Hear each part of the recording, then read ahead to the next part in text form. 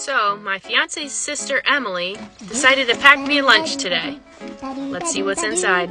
She knew I had a really long day at work, so she really stocked me up. Hi, Cindy. I love you so much.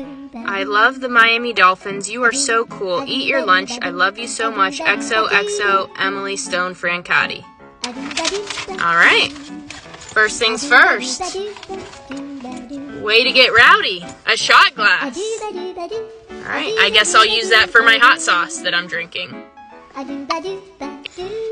don't forget the black olives. But not really sure how I'm going to open that. And last of all, energy to get through the day. Thank you, Emily. Thank you.